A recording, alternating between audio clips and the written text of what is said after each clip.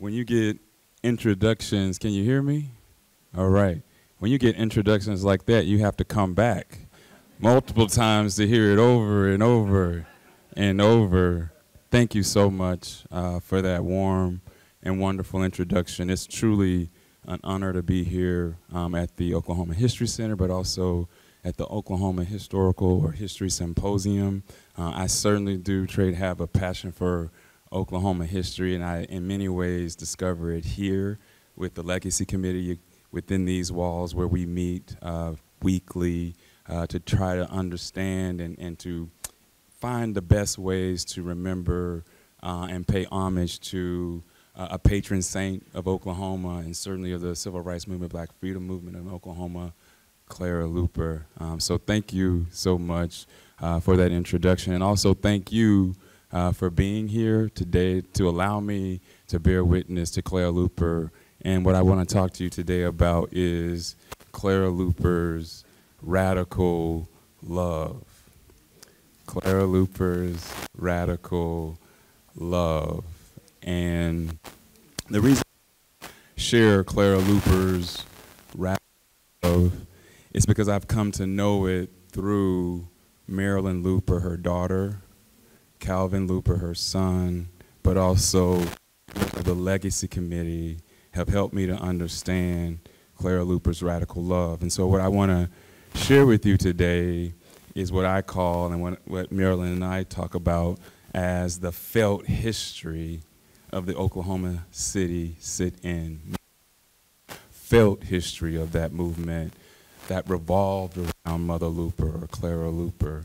The reason why I want to share the felt history, I want you to be moved by the stories that I tell you about Clara Luper and the sit-in movement in the interest of continuing to do the work connected to Clara Luper's legacy, right? And so I think the best way for us to know truly who Clara Luper is to understand her and the radical love, right, that she bestowed, that she gave to the world, but most certainly to her students. And so that's the content of my conversation today. Do you need me to do something?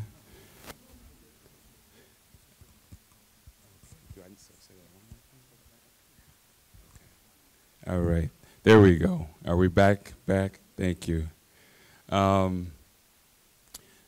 The goal is to talk about those things connected to Clara Luper's radical love. Before I do that, I need to ground myself in why I'm going to talk about it and how I can talk about it. It's very important for me to do that. My grandmother would always say, tell the people who you are. Don't assume that they know who you are. Tell the people who you are, right? And so for me, the way I do that now is to try to ground myself in why I'm doing this work. And so I began to really understand Clara Luper's life and legacy in 2016 when I had the opportunity to ask Marilyn Luper if we could name our department, our Black Studies department at OU, in honor of Clara Luper. And so in the conversations that unfolded over several months, it felt like forever, convincing Marilyn to think seriously about this possibility. But again, this was something that had never really been considered or discussed, and so she needed to take time. And so in that process, I came to know and respect not just Clara Luper, but also Marilyn Luper in the process, so much so that as a part of the department being named in honor of Clara Luper, I promised her that I would be committed to researching and writing about the life and legacy of Clara Luper. And I told her that because I knew we did not have, the department did not have the university. I talked to President Boren at the time to try to convince him, can we do something? He was like, we have nothing, Dr. Hill, right now at this moment. And so what I could give her, right, was my commitment to research and write and tell the story of Clara Luper. And so that's what I've done or tried to do. And I've done that by and large by being on the Clara Luper Legacy Committee, over the last 6 years or so. And as a part of that legacy committee, we have been able to not only commemorate the life and legacy of Clara Luper in Oklahoma City, we've also been able to make the case nationally for why Clara Luper should be considered, right, a patron saint of not only the Oklahoma City sit-in movement, but the civil rights movement, the Black freedom movement writ large. And so in so many ways, we've been able to do all of that work. I've been able to witness all of those things by virtue of being on the legacy committee. And being on that committee, I've learned the love that her students have for her, the radical love that they have for her, and I want to talk to you about that. I've also learned the felt history of the movement, what makes the sit-inners really proud about what they did, what makes them sad about what happened or didn't happen, what has them to this day traumatized because of the violence, right, and the threats of violence that they endured. I've been able to sit with them long enough to truly imbibe the spirit of Mother Luper and the most important stories, not just to them, but to her, right, and why telling the story today is so important. I've gleaned that from them. And so it's a tremendous honor to be able to share some of that, right, that I've had the good fortune to learn directly from the senators. Marilyn Luper, in so many ways, I wish she was here. She is so busy, she cannot be everywhere. But I told her I always call her before I'm going to talk about her or her mother to get some inspiration. And so she, in so many ways, wants me to remind people to vote, right? If Mother Luper was alive, May 3rd, we will celebrate her 100th birthday. If Clara Luper would be alive, a common question is, what would she be telling people? And Marilyn Luper would say resolutely to vote, and not caring who you vote for, but just vote and be a part of the process. And so in so many ways, that's a part of Marilyn Luper's radical love, just encouraging people, right, to be a part of the process, not caring which way ultimately they fall, but just that they are included and, right, and are represented, voices are heard, democracy, right, occurs. This is Clara Luper. I want to shift because I recognize before I talk about Clara Luper's radical love, if I can change the slide here.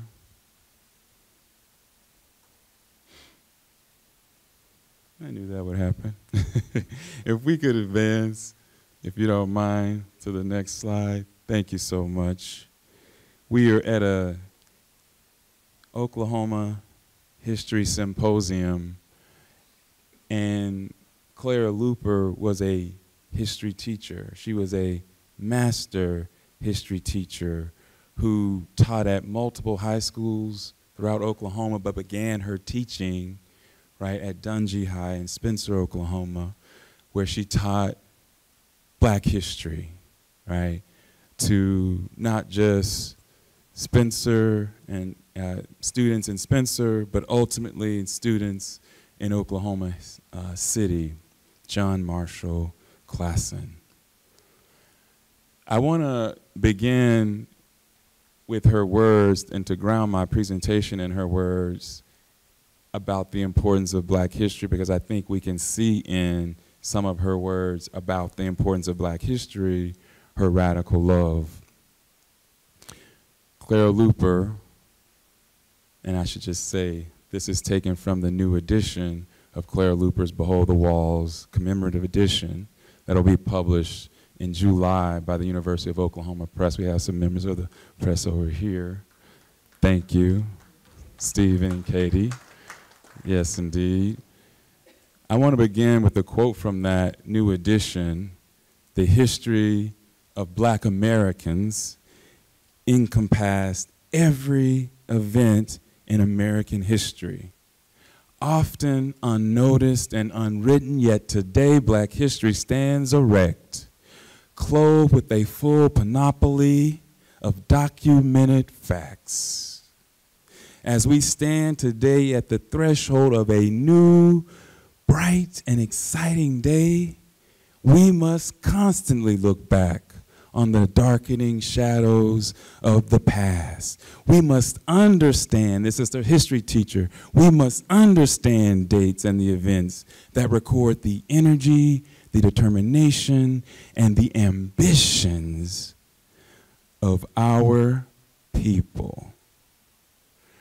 And so what we can really take from this quote, right, from Behold the Walls, Clara Luper, trying to help not just her students, but us to understand the importance of history, we must understand the dates so that we can record the energy, the determination, and the ambitions.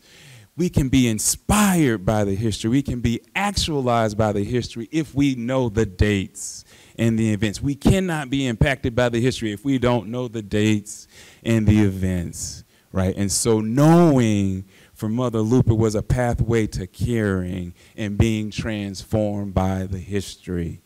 And in so many ways, we can understand or begin to understand her radical love by how she loved her people and the accomplishments and accolades of her people. She taught that to her students to inspire them to live their very best life, right?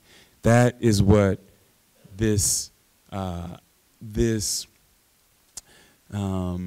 statement is really ultimately all about. Who was Clara Luper? I really would love to go deeper on that. If you could move to the next slide. Clara Luper certainly was a history teacher. She primarily taught history, but if you talk to her students, they will tell you she taught everything to them. She taught them etiquette, she taught them English, she taught them the most important things in life, how to live, right? That's what Clara Luper was truly to them. But in terms of her actual role, she was their high school history teacher. But to really understand who this woman was, I think we have to put her in the largest context. And Clara Luper, for me, right, was someone who was a servant leader, right? We have to think about her as a servant leader who centered transcendent love. I'm calling it radical love because it's a shorter word. But transcendent love is what she was all about, right? Transcendent love and wielding that in the service of justice, wielding that in the service of student empowerment, right? That, for Mother Luper, love and the transformative power of love is how she centered the students and how she centered her role in the movement ultimately. And I've only really truly been able to grasp this, right, by again being proximate with members who were participants in the sit-in, but also reading now the words, right, of Clara Luper's Behold the Walls through the experience of sitting in meetings with Marilyn Luper and the Legacy Committee. I've come to really understand how transformative love, right, the transformative power of love has been, right, for Mother Luper and all those who were connected to her. When we put Mother Luper and the students that she led in full context and we try to think about who ultimately she was, Clara Luper was a trailblazer, right? She was a trailblazer because on August 19th, 1958, Clara Luper and 13 students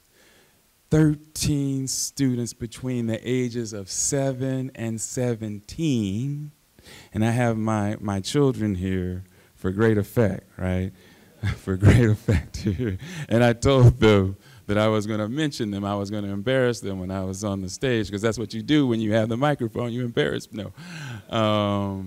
And I have a lovely family, Nye and Nia, my wife Jenny, who's sitting up front. Thank you for being here. I bring attention to them because when Marilyn Luper initiated the Katz Drugstore sit-in, right, in August of 1958, her idea, when she initiated the idea, she was 8.5 years old. And my children are 9. They are 9 years old. And so that's helped me to really put into perspective just how much courage, right, and love it took for Mother Luper to organize, right, children, 13 children between the ages of 7 and 17, right, to walk into Katz Drugstore. 13 students between the ages of 7 and 17 to walk into Katz Drugstore and not demand service, quietly sit down. And you can see here an image of what transpired, right? They quietly sat down and quietly waited to be asked to be served, not assuming that they would be served. They waited quietly on those segregated stools, waiting to be served. And of course, they were not on August 19th or August 20th, right? But ultimately, right, because they came back, ultimately because they made it clear they would continue to come back, that only after 2 days or 3 days of protests did the Katz Drugstore chain decide that no longer would their lunch counters be segregated. And this is a direct result of the activism, the courageous activism of Clara Luper and 13 children, right, between the ages of 7 and 17. The reason why this is such an impactful story as I have learned it from Marilyn Luper and the Legacy Committee is they have told me often that they thought it was a bad idea. Calvin Luper said actually to Marilyn and to his mother that you know what's going to happen when we go downtown. The white people downtown are going to not be nice to us. They're gonna berate us. They may throw things at us. They may get angry. They may get violent. This is not a good idea. We shouldn't do this. We should continue to petition the Restaurant Association and continue to talk. That's maybe what we should do. Maybe we'll have some headway. But Marilyn had a different idea. Her idea was to actually go down the Katz Drugstore and actually sit in, right? And that would be the thing that would force the Restaurant Association to actually talk to them about doing what they ought to do, be a force for integration versus a stalwart for segregation. And so, in so many ways, Marilyn Luper was the instigator, right, of the longest civil rights movement, or excuse me, sit-in movement in American history, because what she told me yesterday was my petition won the day, right? I won more votes than Calvin, and so my petition to go forward went forward, and so we were able to make history. But she, in so many ways, said that even though that she won the day, she didn't know if the sit-in would be successful. But what clarified it for them, right, was that they had experienced, and these are her words, not mine, this is the felt history, they had experienced a taste of freedom. And she often says, she quotes Harriet Tubman, Marilyn Luper quotes Harriet Tubman, a little bit of freedom is a dangerous thing, right? And what she means by that is she tasted a little bit of freedom, a little bit of integration on a trip to New York City in 1957, right, when Clara Luper and all of the NAACP Youth Council, that all the NAACP youth he could take, went to New York City to put on a performance of Brother President. And in the process of traveling to New York, seeing and experiencing the urban North, they for the first time experienced integrated restaurants and felt dignified in doing so. Didn't have to go in the back, didn't have to get a sack versus sit at the lunch counter. And those experiences traveling to New York and then back to Oklahoma is what transformed them and gave them the courage to go into Katz Drugstore. That little bit of freedom, right, was a dangerous thing for children the ages of my kids, Nia, 9, 10, 11, 12, 13, 14, 15, 16, 17. And so that little bit of freedom lit a flame for justice. And so not only that, Marilyn Luper often tells me that it took a mustard seed of faith, right? There was so little faith that going down the Katz Drugstore would do anything but get them into trouble, right? All they had is just an inkling of a faith that it would maybe turn the tide, right? Just nudge the tide in their direction, change the conversation with the restaurant association, change the conversation with the city, right? But with that, just that inkling of faith, what Marilyn Luper would call mustard seed faith, right? They went down to the Katz Drugstore and they initiated a 6 years long movement, right?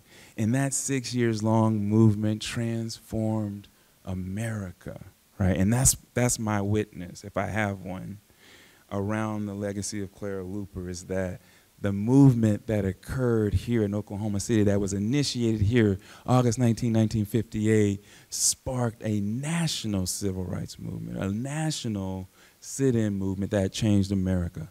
That begins with Marilyn Luper's petition, as she would call it, to go down to Katz Drugstore. And so in getting proximate with the members of the Legacy Committee, but also the larger community of sit-inners, I've learned, right, through understanding this felt history, why this history is so important to tell, right? Because Clara Luper is a national figure, we have to treat her this as a national story, and we have to bring more eyes to this story, because the ways in which she impacted these children, and I want to talk about how we hope to continue to impact through her legacy today. I think that's the profound legacy of Clara Luper, how she continues to have impact today. If we could transition to the next slide, I really want to make sure that I put Clara Luper's radical love into context. I had the good fortune of meeting this dear brother, Desmond Meade, recently because he is a very important voting rights activist in Florida.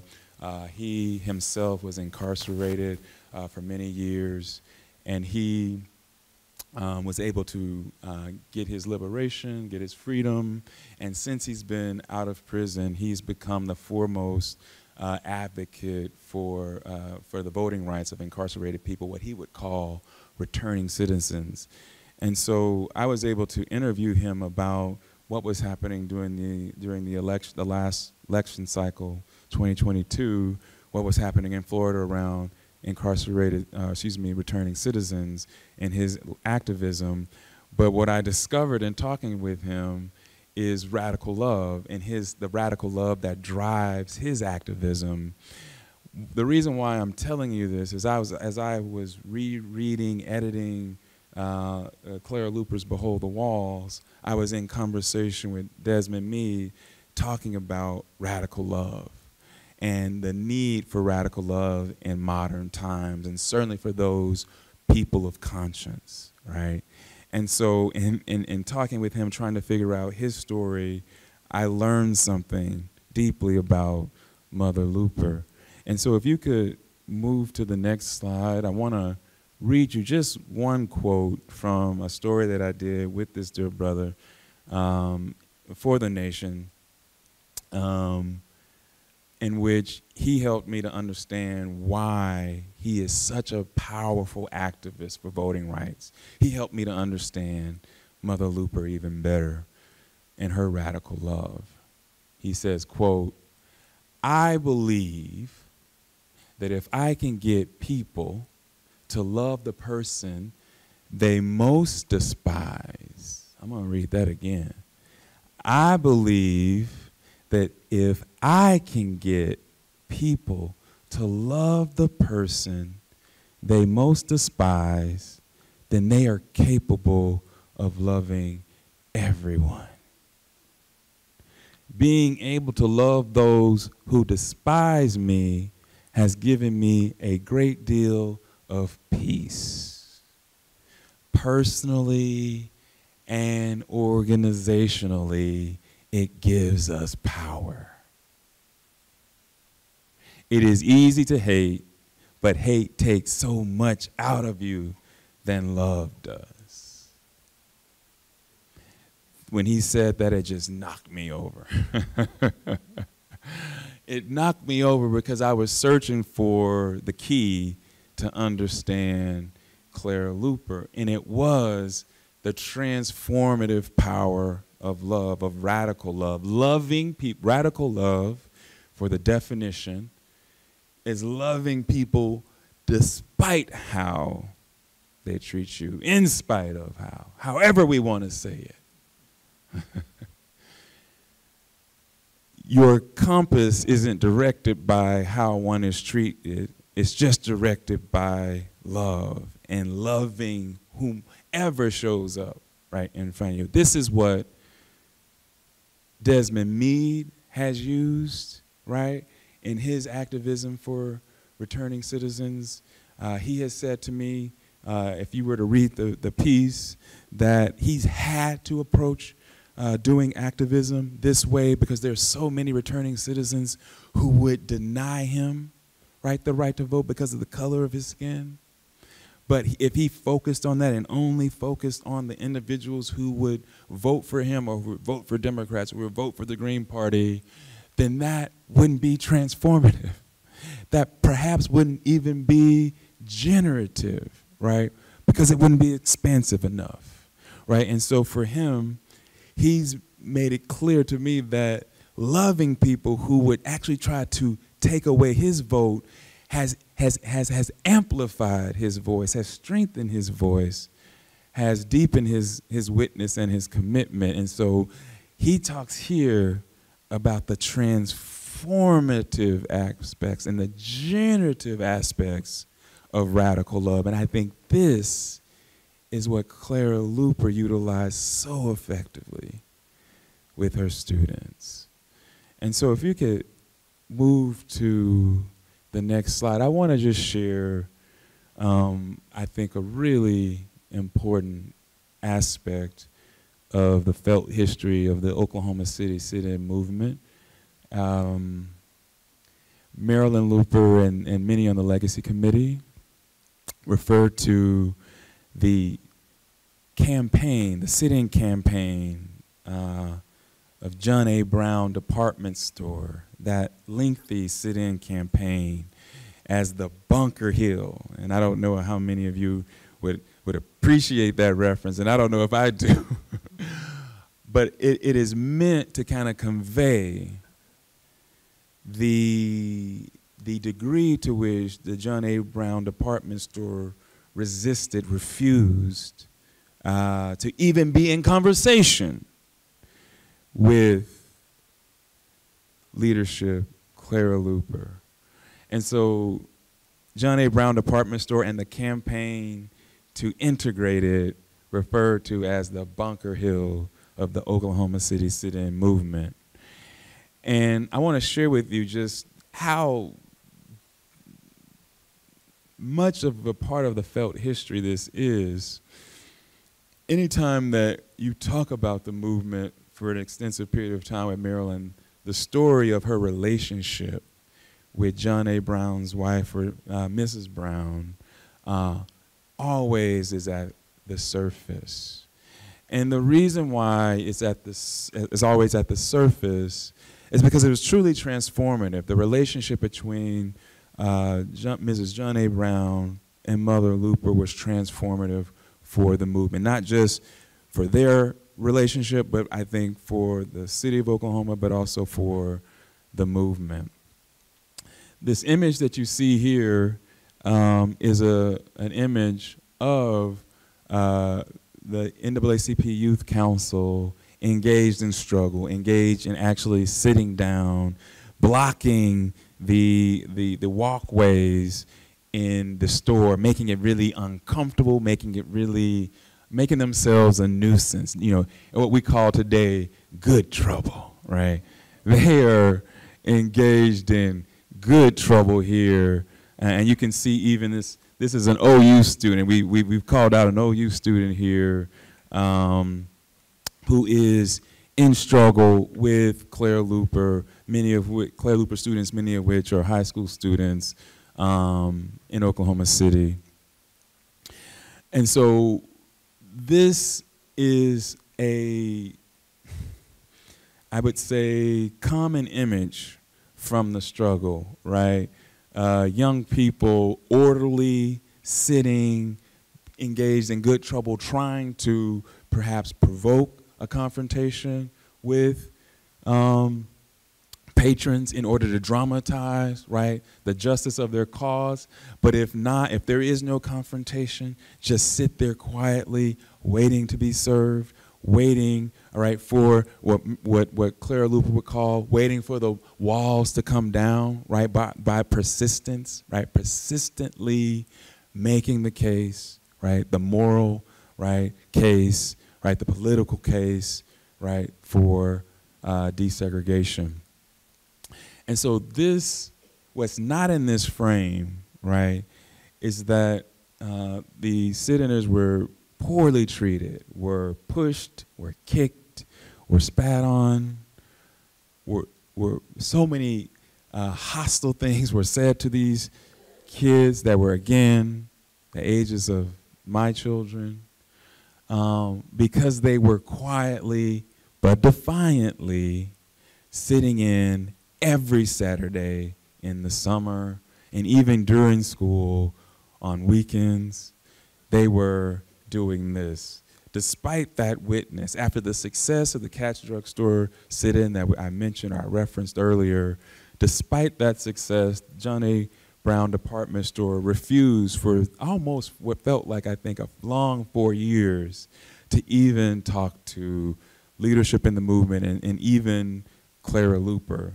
And so the refusal to even engage, as many other businesses had but refused to integrate, just the refusal to talk really embittered Mother Luper to the department store, and particularly to John A. Brown and Mrs. John A. Brown. So much so that when when the ice thickened, or excuse me, began to melt, and relations began to thaw just a bit, and there was a possibility for a conversation between the department store and the movement, because of the embittered nature of the struggle, Clara Luper refused initially. And then there was another invitation and refused. And then a phone call and refused, because it had become so embittered, not just because of how she felt, but because how she felt her students, who had for years sat in and experienced some of the worst anti-Black violence in terms of the things that they were said, in terms of the ways in which they were treated when they were trying to prick the conscience of those patrons and of the department store staff. And so the transformative moment came when Mother Luper decided, right, to, in 1961, to actually meet, in the summer of 1961, to actually meet with Mrs. Brown. And this was a transformative conversation, because truly it allowed Mother Luper to explain very deeply to someone who was very influential in the state of Oklahoma, the justice of the cause and why they were attempting to not just integrate her story, but all of downtown and all of America. And so the conversation really truly turns when, after some small talk in the offices of the department store, Mrs. Brown asks Mother Luper directly, "Why do you hate us? Why do you hate us? Why are you constantly protesting in our stores? Why are you causing havoc, essentially?" And she stopped her cold and said, "I don't hate you. I hate the segregation. I hate the segregationist policies." And she went on to tell Mrs. Brown that I, in fact, admire you. I admire your success as a businesswoman. I particularly admire how you've led the company in the aftermath of the death of your husband. I admire you, Mrs. Brown. I don't hate you. I hate the segregationist policies that John A. Brown perpetuates daily, and particularly towards my students, right? Who some of the most, she would, this is the way in which she would speak, that the ugliest things have been said to my students. And so that is what we hate, not you. And so that conversation was so transformative, right? That even before Clara Luper had left the office, she had declared that John A. Brown department store would no longer, their policy would no longer be segregation. And so that, in so many ways, that story helps us to understand Clara Luper's radical love. And I just want to make sure I put a fine point on this. If we could move to the next slide. As Clara Luper was in struggle with John A. Brown department store, as well as Anna Maud, I could give you a list of all the activities. That's why you need to read Behold the Walls, because it's all there, right? The felt history, or at least Clara Luper's memoir of the movement. It's there, the felt history according to her.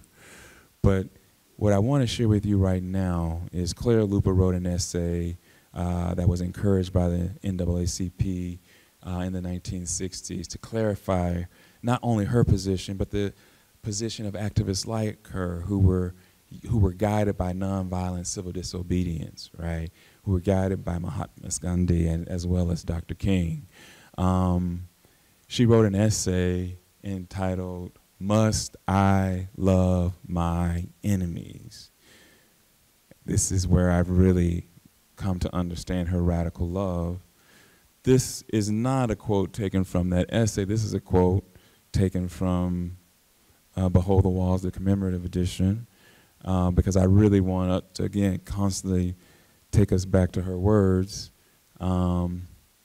She says, in answer to this question here, you must, and this is her invocation to her students, you must love your enemies. And the enemy is segregation. The enemy is lynching and racial violence. The enemy is disenfranchisement. She didn't personify it. You must love your enemies. And the personification of that, right, the segregationists who represent that, a doctrine as old as time, but as noteworthy as this hour's news story. You are to remember that you aren't up against a monster, right? Even though those children were dehumanized, we don't dehumanize. You are not up against a monster. You're up against a man who has been handed an overdose of segregation. Humanized, a man who has been socialized to believe that black people are racially inferior and deserve to be segregated. She's saying you are up against a man who has been handed an overdose of segregation and who knows that segregation is wrong, yet practices it. You are not, and these are instructions taken directly from her, as if she were to say it to them before they would go to Katz Drugstore. You are not to ridicule, humiliate, nor vilify him at any time or in any way. Keep your goal in sight. You aren't out to defeat him. Again, the enemy is segregation. The enemy is racial violence. You're not out to defeat him. You're out to establish justice. We must resist peacefully and in the spirit of love. Radical love. Despite the treatment, you being humiliated, you being vilified, you being ridiculed, as you are trying to get justice, do not return it in kind. Be guided by radical love. And that is, she says, I mean the highest form of love that seeks nothing in return. And so, in so many ways, Clara Luper grounded her students, Marilyn Luper, Calvin Luper, the original 13, the hundreds of students that followed after, that created the longest sit-in movement in American history that not only transformed downtown, but also transformed America, because it sparked the Greensboro sit-ins and all that came after that in February 1960. That movement that she initiated, that Marilyn Luper initiated, that was guided by Clara Luper, was rooted in radical love for the very people who were denying them their humanity. Not just civil rights, but their humanity. And so if we could shift to the next slide, I want to talk about, just briefly, Clara Luper's radical love and its legacies. I often say to Marilyn Luper that the most potent legacy of her mother is the deep love that her students have for her to this day, right? In the ways in which they're still, right, transformed by that radical love that she bestowed upon them, right? They tell stories constantly about how she loved them, how she loved them. That is their fondest memories of her, not sitting in at Katz, the historic nature of that, not the successful campaigns that followed. It was how she loved them, and the generative power of her love. And so when we think about Mother Luper and the way in which her radical love is visited upon us today, part of that has to do with the Freedom Center, right? And the creation of the Freedom Center following the kind of end of the movement for integration or integrated public accommodations. The movement shifted, right? And one of the things that I've learned from Marilyn is the point of a movement is to keep on moving. We don't stop once we get to moving. The point of a movement is to keep on keeping on, keep on moving, right? And so the Freedom Center was Mother Luper's effort to make sure the movement kept on moving and institutionalized in so many ways the community that had been born, right, in that movement that began in 1958, stretched all the way to 1964, desegregated public accommodations in downtown Oklahoma City before, I say in record time, before, right, the 1964 Civil Rights Act that went into law in July of that year. And so that's her legacy, but the Freedom Center was meant to enshrine it and ensure there was a space for her students to continue to be in struggle. And so Clara Luper's legacy has been firmly in place, held in place, because her students have remained engaged in struggle, right, in Oklahoma City and throughout. And because of that, I've come to think about the work that Mother Luper did during the 1960s, as, you know, and this goes back to her, hearkening back to her being a master teacher. Clara Luper, what she really did and what's one of her most profound legacies is, as a master teacher, she was able to turn a sit-in movement into a veritable classroom, right? Marilyn and I talk about that classroom as freedom's classroom, right? Because in that classroom, she taught a generation of young black people, right, how to be in struggle while centering radical love, how to be in struggle and at the same time figure out a way to love yourself and those who despise you. That was what freedom's classroom was all about. And, you know, when I say she was a master teacher, she could turn any learning, any experience into a teachable moment. And certainly she could turn any experience, right, into a classroom, right? Marilyn tells me all the time, my mother would send me into the cotton fields to learn about our people's history. And I said, how'd she do that? She was saying, because it was hard work, and we've only done hard work. I mean, it's in that very guttural way she would try to teach aspects of African-American history because of what I began with, the importance of black history in inspiring, right, young people, right? What, if you have only been in the fields for 8 hours, what was it like for enslaved people to spend their entire lives, but yet create community, create songs, create joy as well as experience trauma? All that happened, right? In going into the cotton fields and seeing how hard it was, there's a way in which you're transported to that time and you can kind of, it was what Marilyn would say, walk in someone else's shoes, right? And so that's Clara Luper as a master teacher. That's Clara Luper and freedom's classroom, right?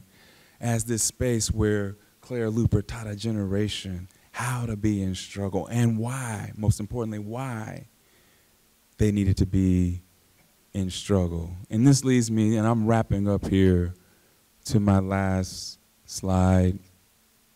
The goal that I'm really engaged in now is trying with the and Freedom's Classroom again as a space, right, where you try to transform young people through Clara Luper's understanding, Clara Luper's radical love, and in some ways trying to bring that to fruition in the work that they do.